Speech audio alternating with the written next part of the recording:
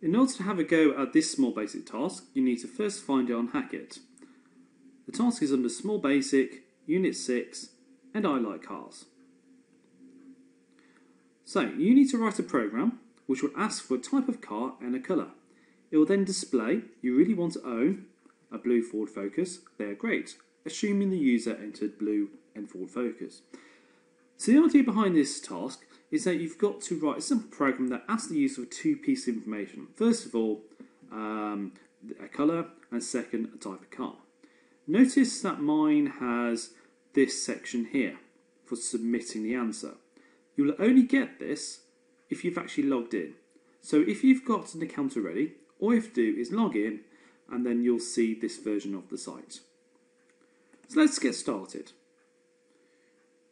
First of all, we need to split down the problem into smaller chunks. The first thing we need to do is ask the user, what colour do you like? The first thing, in order to do this, we want to display the text. What colour do you like?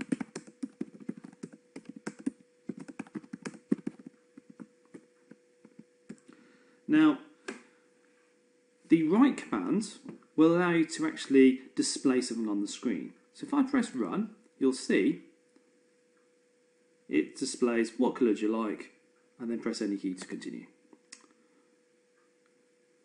Next thing I'm going to do is I need to ask the user, okay, what colour do you like, to give them a chance to enter.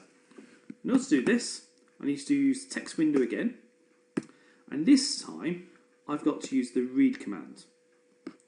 Now the read command will take information from the user when they're typing. So if I press run again, this time it stops, and you can see I can now type.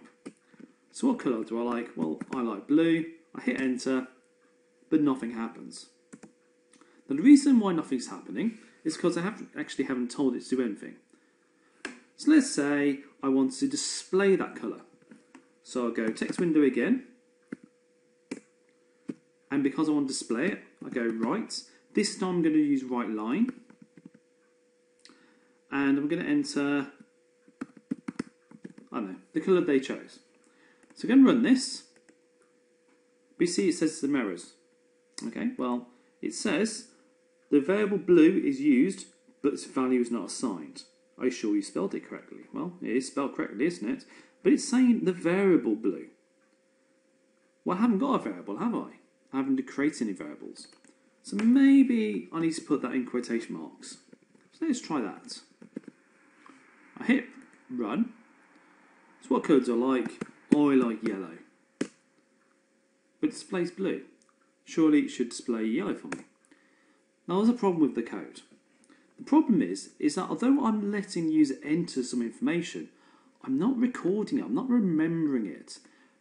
And in order to remember values, I need to use a variable. So I'm going to create a variable called colour, and I'm going to use this equal sign.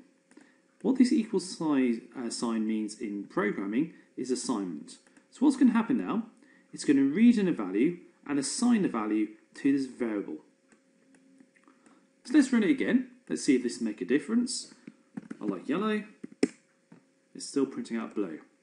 The reason why it's printing out blue is because I haven't used the variable. So this time I'm going to display the value of that variable. I hit run. What colour do I like? Yellow. I see it now prints out yellow. Let's just test it again, make sure it's working. I like red, it prints out red. If I wanted to print a bit more out, something like this, I also like, I would write it like this. Notice that I've put the text that I want to display in quotation marks, but the variable does not have quotation marks. I've put them together using a plus symbol, so I'm adding the two bits of text together. If I hit run now, what colour do I like? Red. It then says, I also like red. Notice this is almost identical to the code we had before where it asked you for a name.